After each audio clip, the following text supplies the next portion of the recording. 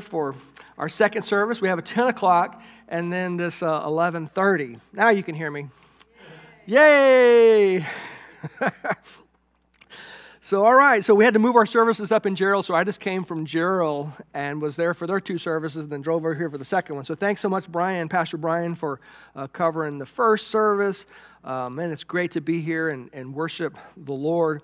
We're starting a brand new series, Hope for the Holidays. How many of you could use a little bit of hope? Any of you could use a little bit of hope during the holidays? Holidays are a difficult time, aren't they? I mean, the days are shorter, so it seems like it's dark more, and it just feels dark to a lot of people. We have what's called a raise in depression. It's called SAD, seasonal affective disorder. So there's more depression during the holidays, a lot more suicides and things like that. So we just need to be aware and be praying for people during this time. And as I've said before, 2020 is one of the toughest years, and people are more anxious than ever. There's a lot of anxiety in our world, right? A lot of uncertainty. There was a politician recently that said we'd be entering into a dark winter. Well, that sounds encouraging, doesn't it? A dark winter. With coronavirus on the rise and maybe more shutdowns. And so there just seems to be a lot of uncertainty when it comes to economy, election, pandemic. It's like, whew, wow, it's a lot. But we find hope in the Lord, don't we? We find hope in Jesus Christ. We find hope in His Word. We find purpose in being the people of God. And that's what we're going to look at today. That no matter what is going on, we can find hope in the Lord. So I just want to take an opportunity to pray for us. Would you join me as we go to the Lord in prayer? Lord, thank you for this time together where we can worship you. Thank you for the songs that we can sing to you. Thank you for the fellowship that we can have with brothers and sisters in Christ. Lord, thank you for your word that we can look at. And I pray that you would speak to us today, Lord, through your word. Lord, give us an encouragement. Lord, give us hope. We look to you, our rock, our stronghold, our fortress. In difficult times, may we find even greater hope in you. It's in Jesus' name that we pray. Amen. Amen. Well, it's great to see each of you guys here, old-time friends here. Kara Sanders, it's great to see you. Okay, Kenny's coming? All right. Well, good. We'll look forward to seeing him today, too. If you have your Bible, you can turn with us to Luke chapter 1. We're going to be looking at the Gospel of Luke, the Christmas story, which is found in chapters 1 and 2. And so the verses will be on the screen behind you here, and then they're also in your program when you came in, or if you brought a Bible, you can just turn over to Luke chapter 1. I want to just read, we're going to start with verse 5. That's what your outline will start with, and it'll be on behind you. But I just want to read Luke's gospel introduction. Luke is a Gentile writing to Gentile audience, and Luke was not a follower or a disciple of Jesus. He wasn't an eyewitness of Jesus himself, but he talked to eyewitnesses. And so he gets his account from people like Mary and others. And so we're going to see some very intimate looks at Mary and Elizabeth. And Luke covers such beautiful detail of people's lives, their stories, their feelings within Luke's gospel. Hey, Kenny, we get... We get some of the parables that you don't find anywhere else, like the Good Samaritan and like the prodigal son that's found in Luke's gospel. But Luke says this, he says, "Insomuch as many have taken to hand down a narrative of the things which have been fulfilled among us from the beginning, and the eyewitnesses and ministers of the word, it seemed good to me, having had a perfect understanding of all things from the very first, to write to you an orderly account, most excellent Theophilus, that you may know the certainty of the things which you were instructed." So Luke tells us that he wants to write an orderly account of the gospel and all the things that has taken place. And he says, I'm writing this. He's mentioned a guy by the name of Theophilus, and the word Theophilus means friend of God. And some people believe that Theophilus could just stand for all believers, all friends of God, but most people believe that Theophilus was actually, it says most honorable Theophilus. He was probably a wealthy man, and some people think that Luke was actually a slave. He was a doctor, Dr. Luke, but he was also a slave that was given freedom by Theophilus to write this account. So Luke writes this gospel account, and just FYI, if you like Bible trivia, Luke writes more of the New Testament than anyone else. 27% of the New Testament was written by Dr. Luke. That's kind of crazy, right? Because Paul, with all his letters, Romans, 1st and 2nd Corinthians, Galatians, Ephesians, Philippians, Colossians, 1st and 2nd Thessalonians, Timothy, Titus, Philemon, all that only makes up 24% of the New Testament. But Luke's gospel and the book of Acts accounts for 27% of the New Testament. So Luke is a very, very good writer. He's written in very high Greek. He's very eloquent. He's very detailed. Sir Walter Ramsey calls him one of the greatest historians of our era because he mentions names, dates with incredible detail and incredible accuracy. So that's just an introduction to the book of Luke. Now, beginning with verse 5, and so our message today is hope in the darkness, and God is working, be faithful. Do you believe that God is working? Right? God is at work in our lives, even though it seems chaotic, even though it seems like things don't make sense around us. And the times that we're living in reminds me of the times that this story takes place. Luke's gospel was written during a time of great uncertainty, a great darkness, great chaos that was taking place around, and God stepped into that chaos. God steps into that silence. God steps into that darkness with some wonderful, wonderful news. And so beginning with verse 5, there was in the days of Herod. Now, how many of y'all have heard of King Herod? King Herod, crazy King Herod. We read about him in Matthew chapter 2 when the wise men didn't report back with the news that he wanted. He got all mad and he sent soldiers to Bethlehem to wipe out, kill all the babies 2 years old and younger, the male babies. So he was that type of power-hungry, bloodthirsty type of individuals. It would be like saying in the days of Hitler. Your mind would immediately go, oh yeah. So Hitler, Herod was that type of individual. He was very brutal. In fact, he was appointed by Caesar Augustus. And Caesar Augustus said it would be better to be a pig than to be one of Herod's sons. Because Herod killed off several of his sons because he was thinking that they might take over. He killed off several of his wives. He was very paranoid. He was very brutal. But he was also an incredible builder. If you've ever been to Israel, Herod's buildings are still standing. If you go to Caesarea, he built this great aqueduct. He built the city of Caesarea, great aqueduct. If you've ever heard of Masada, this huge fortress on the top of a hill overlooking the Dead Sea, Herod built Masada. Herod built this huge palace called the Herodian. Herod redid the temple. And so when Jesus is walking around teaching at the temple and temple courts, that's the temple that Herod built, more grand than even Solomon's first temple. So Herod was an incredible builder, but he was a difficult leader. So he was appointed by Caesar Augustus in about 30 BC. So this is a little bit about Herod. And what we need to see here is between the Old Testament and the New Testament, a lot of things have taken place.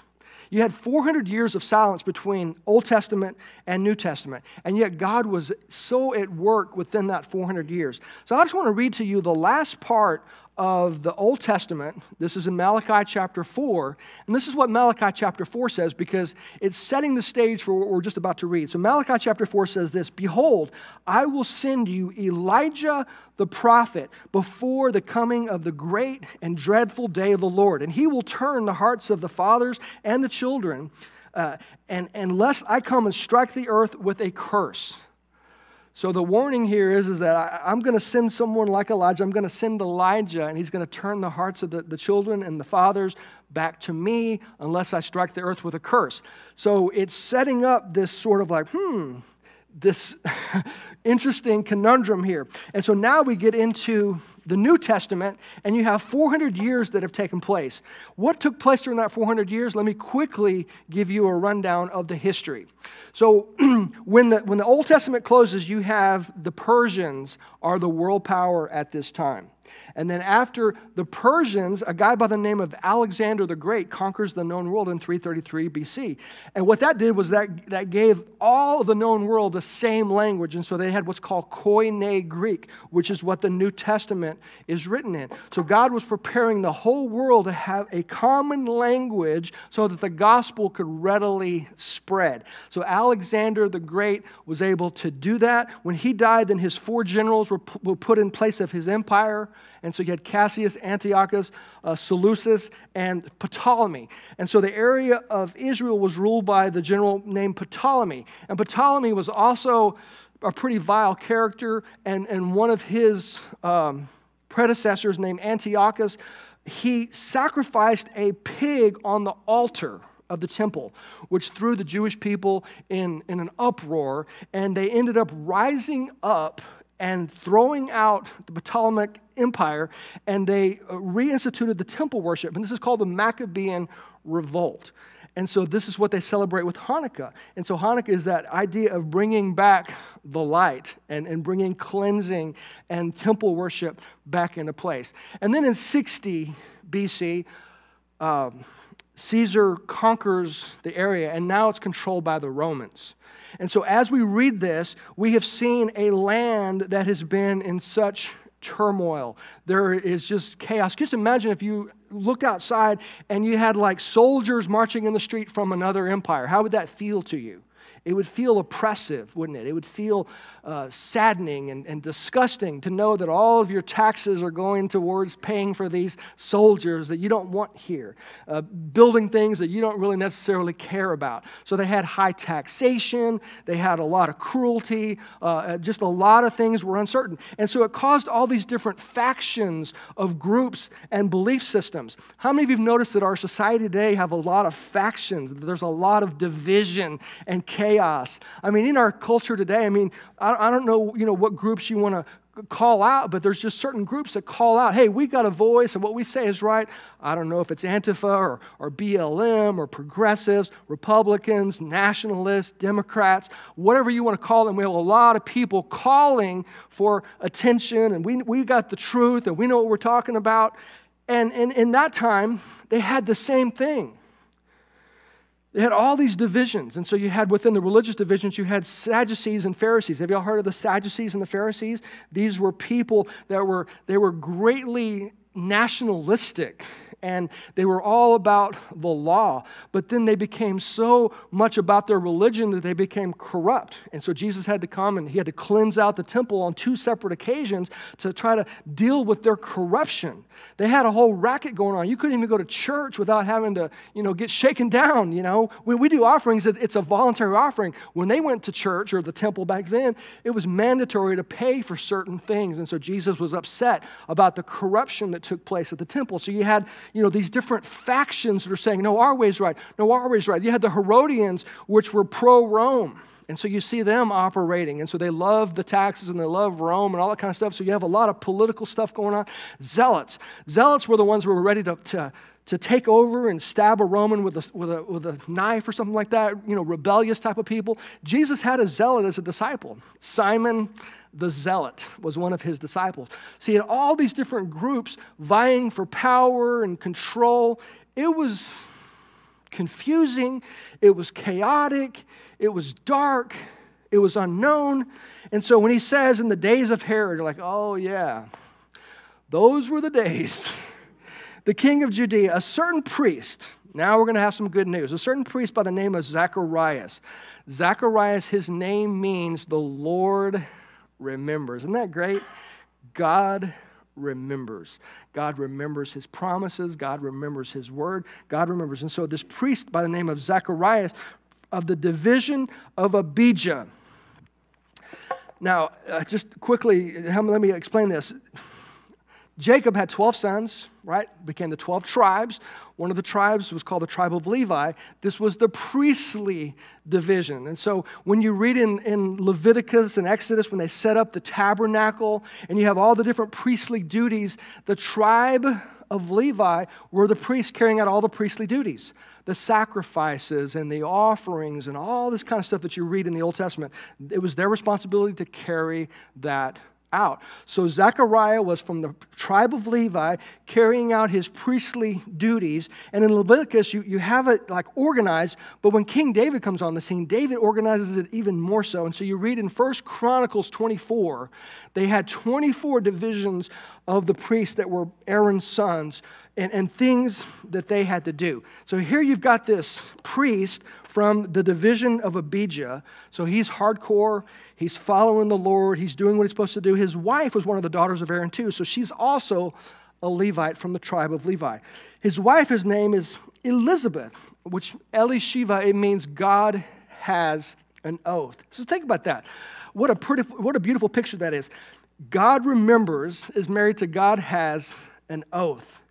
And God is doing something in both of their lives right now that's going to change history. So you have Zacharias, God remembers, married to Elizabeth. God has an oath. And they were both, y'all help me out, what does it say? They were both what? Righteous. They lived rightly. They did rightly. They believed God. They believed His word. They walked the walk. They talked the talk. They were sold out for the Lord. They walked in all the commandments. Now, how many commandments are there? You know how many commandments there are in the Bible? The rabbis taught that there were 613 commandments. That's a lot of commandments, isn't it? So luckily, what God does for us to help us out is He summarizes all 613 to 10. How many of y'all know the 10 commandments?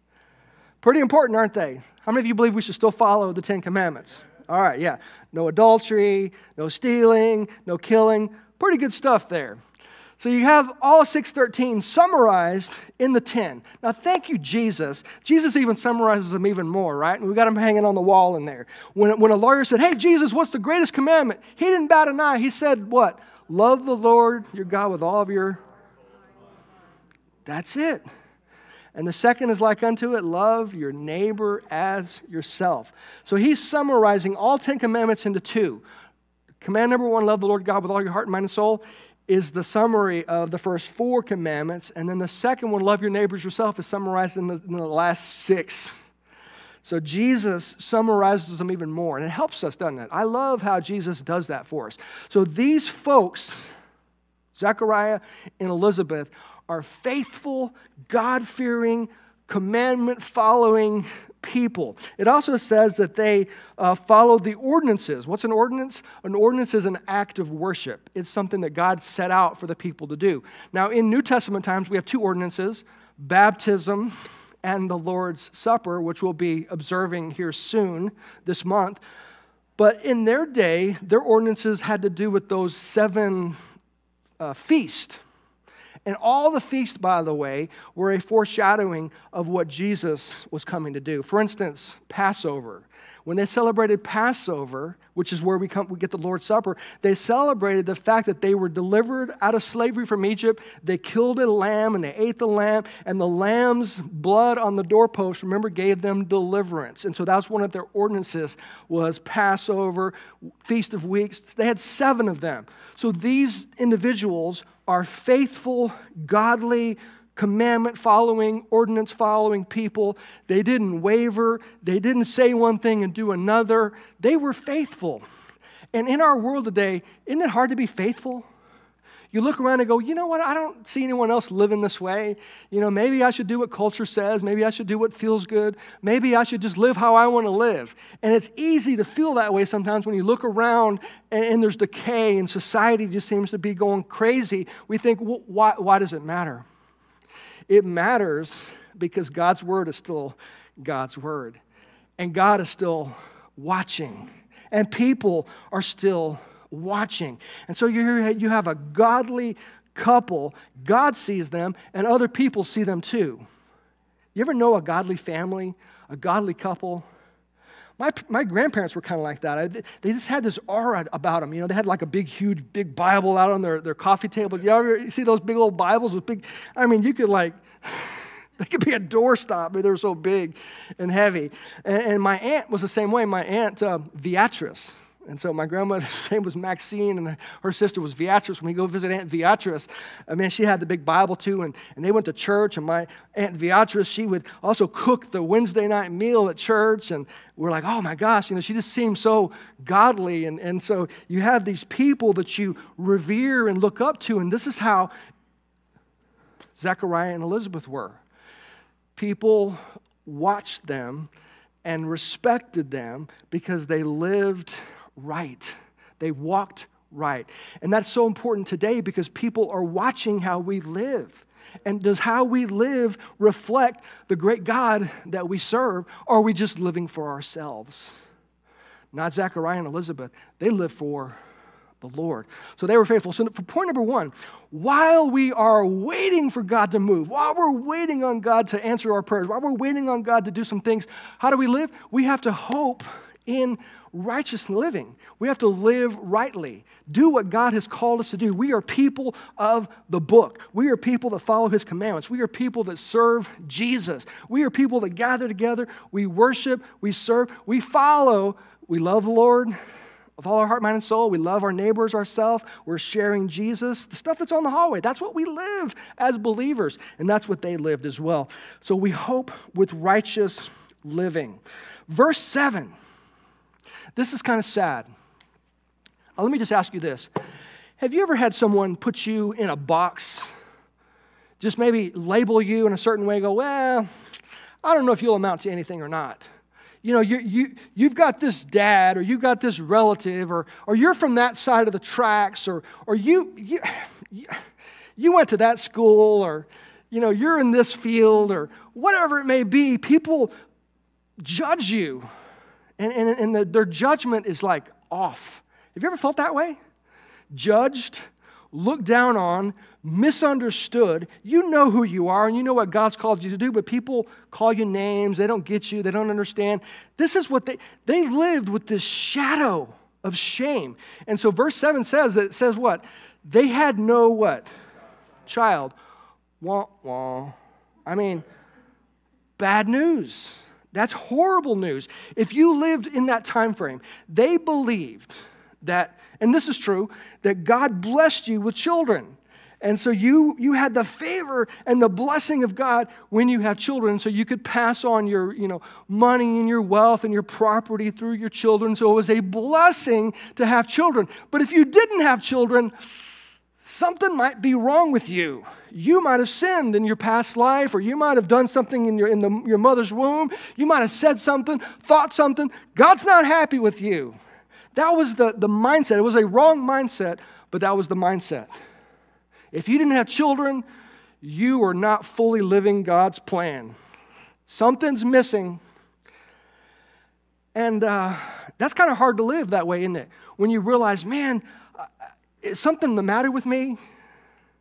Did I mess up somewhere? Does God not look at me as favorably as others because He's not answering my prayers?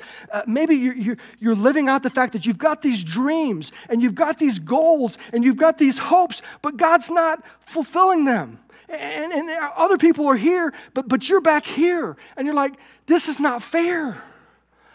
Does God really love me? Do I have the blessing of God? Do I have the favor of God? Because it seems like I'm missing out. And so they had this shadow over them of maybe they weren't as godly people as they should be because they didn't have a child. Isn't that sad? People made them feel that way wrongly. They wrongly judged them. So we have to be very careful with our judgments and with things that we say, that they don't crush people, because we could be wrong. And people were wrong about Elizabeth and Zechariah. They were dead wrong. This is a godly, wonderful couple. And just because they didn't have kids didn't mean that God loved them less or they had less of a blessing. they had no child because Elizabeth was barren. Her womb was closed. And we read about other godly women like Sarah and Abraham. She was also barren, and yet God did something amazing through Sarah and Abraham. We read about Hannah in the book of 1 Samuel, also barren, prayed. God gave her a son named Samuel. And so you have this incredible miracle that's taken place here. And so notice they had no child, and now it says they're both well advanced in years. Now what does that mean? They're old, that's right. They're old. And I looked this up in the Greek trying to get a time frame on what does it mean to be well advanced in years. And I don't like this definition because I'm getting kind of close to that number. I just had a birthday last week. I turned 53. But to be well advanced in years means that you're 60 years or older. I know that's awful, right? Like that's not fair. But that's what they said. So now they're barren, and on top of that, you're old. You're not going to have a kid in this state. But isn't that how God works? God loves to get glory for things that you can't take credit for. So God's at work in this situation so that it's obvious that it's God that's doing the work and not them. And I'm sure at this point, they'd be like, they'd given up. Like, okay, all right, I'm not praying that prayer anymore. That prayer is over with because I'm old. That prayer is over with because I'm done. This body has had it. There's definitely no kids coming.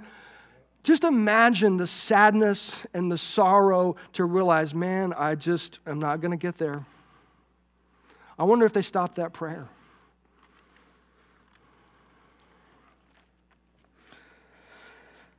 So it was. God's fixing to do something great. So it was while he was serving as a priest before God in the order of his division. We already heard about his division of Abijah, so he's doing his priestly duties. And Luke explains in such detail, according to the custom of the priesthood, you read about this in Leviticus, his lot fell to burn incense.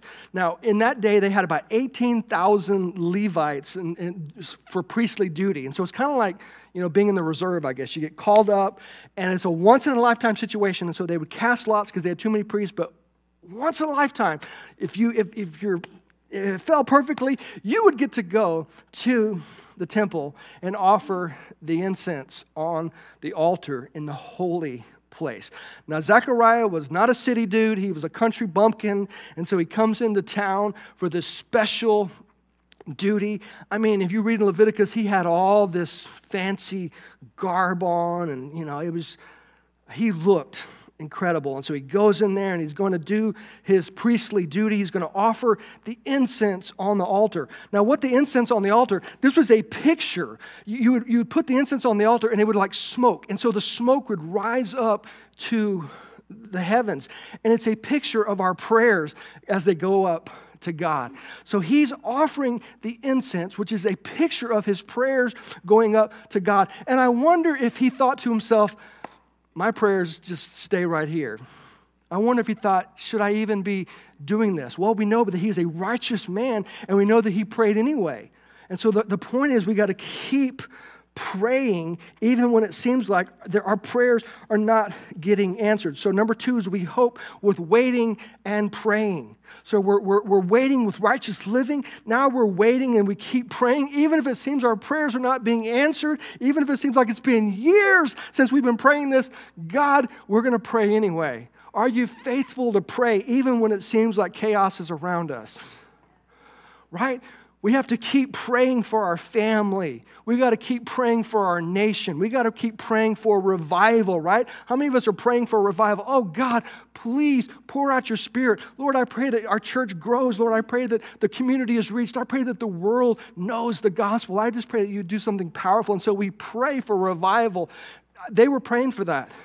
They were praying for light in the darkness. They were praying over and over and over for Messiah to come. Oh, Lord, hundreds of years they're praying for the Messiah to come. But guess what? Man, Messiah was coming. And so their faithful prayers, even though it seemed like they were not being heard, God heard their prayers. So he's in the altar, in the holy place, offering the prayers. And in verse 10, I love this too. It says the multitude of people was praying outside. Isn't that awesome? So it's not just his prayer, but it's the prayers of the people is also powerful. That's why I love coming to church, because when we come to church, you can get beat up during the week, but you can come to church and you can find encouragement and find hope and find people that will love on you and hug on you and know that we can pray together for things that are burdening us. And so Zechariah's prayers are not his own prayers. They're part of the multitude. So the people are praying for light. The people are praying for God's power, and the people are praying for Messiah. The people are praying together. And notice what it says. Verse 11, whoa! God shows up. What happens in verse 11? Then what? An angel. Whew! Man. Now, sometimes Nikki and I, we scare each other just because we live in close proximity to each other. Like, for instance, sometimes I'll walk into the closet and Nikki will be like, oh, I wasn't expecting you, or vice versa. And so we get caught off guard. And so this is exactly what Zechariah, he's like, oh my gosh, an angel. But when Nikki and I are like, oh, okay, it's just Nikki. Whew. But if you saw an angel, how would you feel? I mean, you might faint, you might fall on the ground, who knows what could happen. And so he is rightfully very fearful, which every single person that sees an angel is very fearful, and the angels often say, fear not, it's okay. So he's standing on the right side of the incense of altar, and there the angel is. Now, verse 19 tells us that this is Gabriel. Gabriel is also mentioned in Daniel 2 times, and then Gabriel appears to Mary. So angel Gabriel is given the good news. He's a messenger of God giving the good news to Zechariah, and then also Gabriel comes and gives the news to Mary. So this is the angel that is, angel means messenger, the messenger of God. So when Zechariah saw him, he was troubled, and fear fell upon him. The angel said to him, do not be afraid, Zechariah, for your prayer is what? Heard. I love that. Isn't that great? You've been praying, and I wonder, what was he praying about? Was he praying, oh, God, give me a son? Was he still praying that? I don't know. Or was he praying, oh, God, send the Messiah. Oh, God, bring your light. Oh, God, change our nation. Change our world. I don't know what his prayer was, but God says that he heard it. And God answered his prayer. Isn't that wonderful? That even though we may be praying, God hears. Even though it may seem like nothing is happening, God is working. And God is working even when we pray and it seems like nothing's happening. So we got to keep living right. We got to keep praying, keep praying, keep praying. Your prayer is heard, and your wife, your old wife, Elizabeth, will bear you a son. Wait, come again in my 60s? Yeah, you're going to have a son, and you will call his name, what's his name? John. How many of y'all heard of John the Baptist? Have y'all heard of John the Baptist?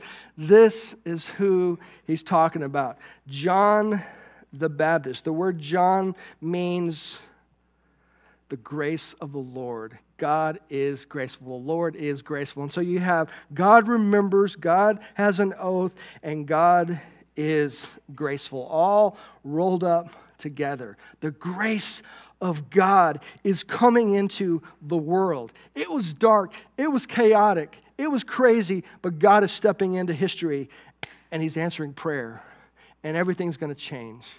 And we have hope in God. We have hope in his plan. We have hope in Christ. John, who's this John? So hope arrives, number 3, and it does not disappoint. So we live righteously. That's how we hope. We live and wait and pray. And then we know the hope is coming, and it does not disappoint. Verse 14.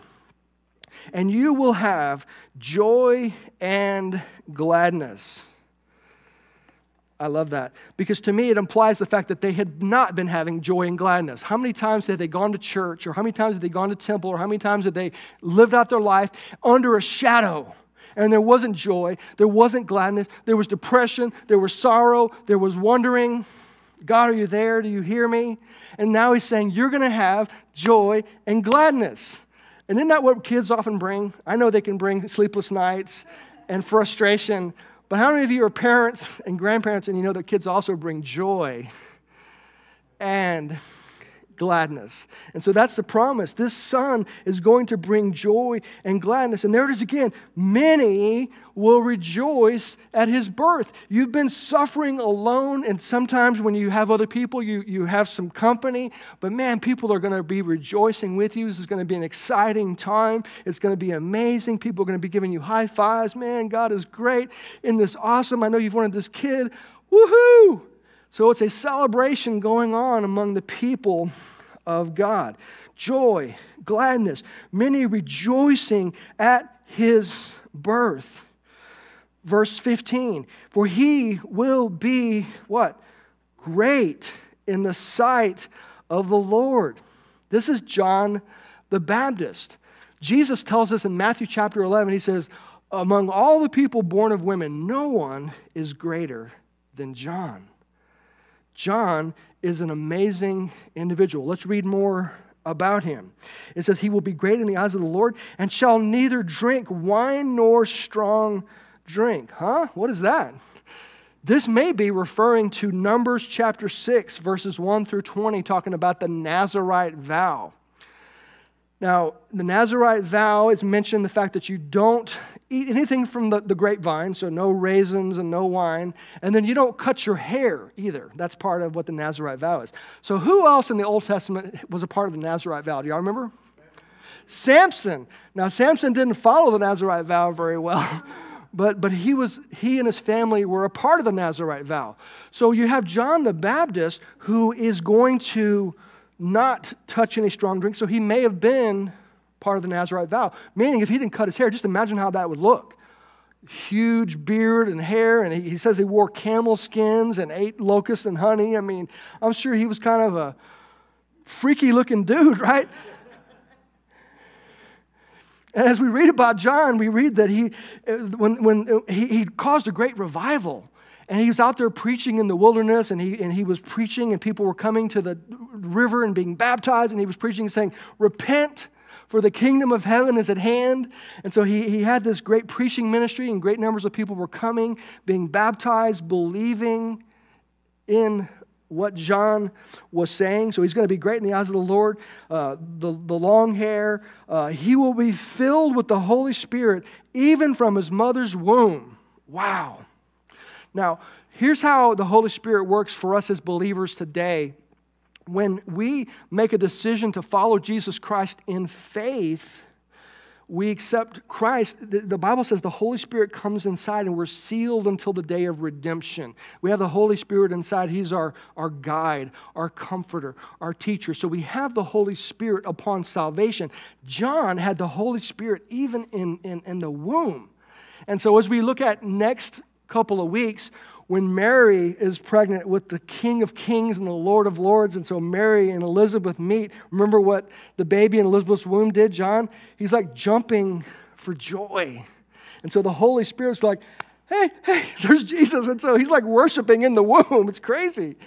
But that's what he does. And so from birth, he knew God's plan, God's call. The Holy Spirit was all over him. And so when he was preaching the word, man, people were responding. And it was an incredible time of renewal and revival that was taking place because of John, but it was because of answered prayers.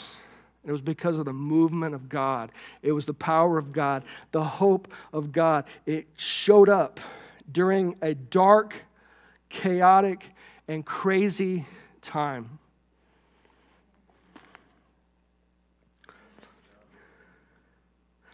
Verse 17, he will go before him and the spirit and the power of Elijah. Do you remember what I read to you in Malachi chapter 4?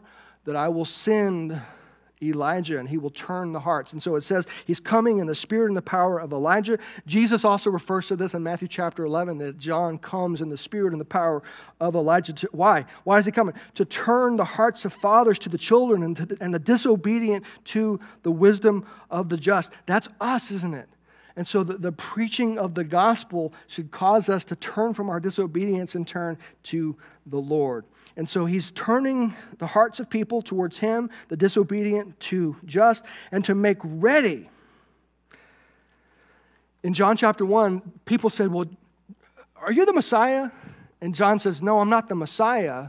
Well, who are you? He says, I am the voice of the one crying in the wilderness. He's quoting from Isaiah chapter 40. I'm the voice of the one crying in the wilderness. I'm the one that's preparing the way of the Lord. In other words, I'm preaching and I'm preparing that when the Messiah comes, man, your hearts are ready. And that's exactly what John did. And so I want to just leave you with this last question. It says that he will make ready a people prepared for the Lord. Are you ready for the Lord? If you were to die and wake up in the presence of God, are you ready for that moment where you'll be before Almighty God? See, Jesus Christ is the one that makes us ready for that because he takes our sins and he washes them all away and we have new life and new purpose. And so we can stand before God and say, well, should I let you into heaven? Well, it's because of Jesus. Jesus is my Lord. Jesus is my Savior. I'm ready to meet the Lord, not because of anything I've done, but because of everything that Jesus has done. So are we ready to face him in death? Are you ready if we talked about last week, him coming back in the clouds and coming back in glory and power, the second coming of Jesus? Are you ready if Jesus were to come back? Are you ready to meet him? Are you ready to see him? Today's the day that we make sure that that's going to take place. So if you're here today and you've not received Jesus as your Savior, it's just easy by saying, Jesus, come in my life. I receive you. I'm a sinner and you are my hope, right? Jesus is our hope. He's our hope more than a politician or a political party or an economic boost or any of that kind of stuff. Christ is our hope. He is the one that gets us into heaven. He's the one that changes our lives. And so I hope and pray that your heart is prepared to meet him. Let me pray. Father, thank you for your word. Thank you for the fact that you are our hope. That you provide hope in darkness. You provide hope in chaotic times. Lord, you are our rock and our stronghold and our fortress. Lord, we hunger and thirst for you. Lord, save us, change us, transform us. Lord, we want to be your people and we want to live righteously. We want to live holy. We want to be your people and continue to pray for revival, continue to pray for life change. So Lord, just help us to do that. Lord, help us to set our hope fully on you. Thank you so much for the difference you make. It's in Jesus' name that we pray.